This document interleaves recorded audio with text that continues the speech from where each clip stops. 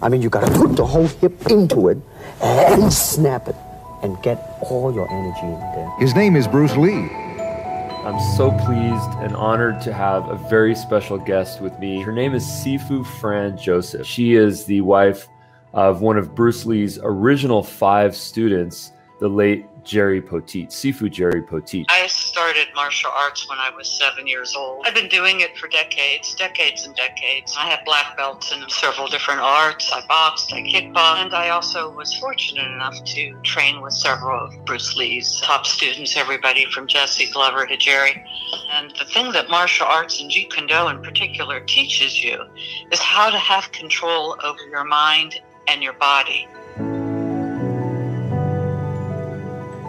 The man who taught karate, judo, and Chinese boxing. I don't want to tangle you in any dark. You came at me pretty fast there.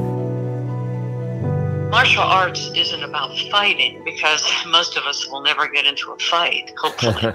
Right. Yes, it's for self-defense, but it's about controlling your mind. It's about training your mind to believe in yourself so that you can achieve anything. You learn that power rests within you, not outside, not outside of you and nowhere else. An entrepreneur in particular needs to believe in herself or himself. So you have to have control over your emotions and not get discouraged. He was an amazing athlete. He was also a visionary. He was a businessman. He was an entrepreneur. He was a philosopher. Extraordinary. He was extraordinary. But I've just been inspired by Bruce Lee, man. I've been studying martial arts, teaching for 42 years. Professor at UCLA, and I specialize in kinesthetic learning as related to mindfulness-based practices, using no way as way, having no limitation as limitation, primary monikers that he used in the symbol for Jeet Kune Do. You're talking to Longstreet, played by James Francisca. I said, empty your mind. Be formless, shapeless, like water. Now you put water into a cup, it becomes the cup. You put water into a bottle, it becomes the bottle. You put it in a teapot, it becomes the teapot. Now water can flow or it can crash. Be water, my friend.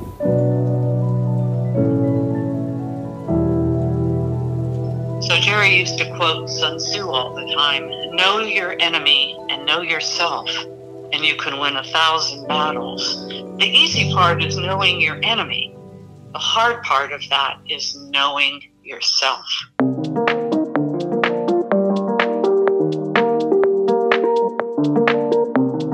As Bruce said to Jerry, it's the only thing that's constant is change. Yes. And you have to change with the changeless state. Everything's changing. You have to use that fitting in principle. How can we enter into a space with competitors where we actually are not even competing because we're totally in our own space? Yes, exactly. Somebody who's unique. The less you try, the better the outcome. Be well, Sifu Fran. You too. All right, bye-bye. Bye. He started getting rejected, by Hollywood, and he really wanted to be a movie star and bring martial arts to the big screen. And he wrote to himself, "To hell with circumstances, I'll create my own circumstances." And I read that as a teenager, and it literally made my body stand up. And I rewrote it to myself. And every year, anytime I had some adversity, some frustration, things were going right, I'd remind myself of that line that Bruce wrote to himself: "To hell with circumstances, I'll create my own circumstances." That can be applied in so many ways, man. Chasing investors, chasing customers, finding a product market fit. Fear throttles everything we do. Whether you're in business, should I make this pitch? Should I ask for more money? Should I quit my job? Should I become an entrepreneur? Should I invest in? Every decision we make unconsciously and consciously revolves around fear. And if you can't separate the psychology of fear from the physiology of fear, then you oftentimes misinterpret signals. People don't realize that you can't be brave if you're not afraid, that no one courageous is without fear. If you're doing something and you've had no fear, it doesn't take any courage to do it. So this applies to business, this applies to relationships, this applies to self-defense. His perspective was one of limitless growth, using no way as way, having no limitation as limitation, primary monikers that he used in the symbol for Jeet Kune Do. Some people would say that he was cocky. Self-admittedly, he had a problem with anger. So he was a human guy like everybody else. And I think the most important part of him is that he was constantly improving, was constantly researching simplicity, economy of motion. So if you adapt that to more of a business-based context, an immediate application, simplicity, utilize what we have available to us, our resources, in the most efficient manner to yield the greatest benefit. It's just logical, it makes sense. And then being highly adaptable. It just simply means use what works. How do we get to a point at which we are operating with the maximum degree of efficiency with that spontaneous creativity that's just magic? And the Chinese call that wu wei, which is spontaneous action. And it happens in creativity, it happens in athletic activity, it happens to everybody. We've all had these experiences of when everything just aligns perfectly. How do you create that? All right, you take care, all right?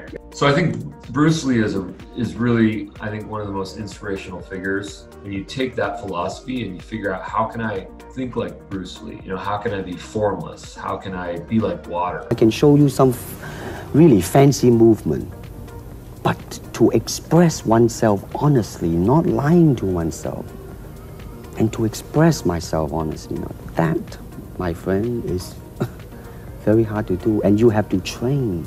You have to keep your reflexes so that when you want it, it's there.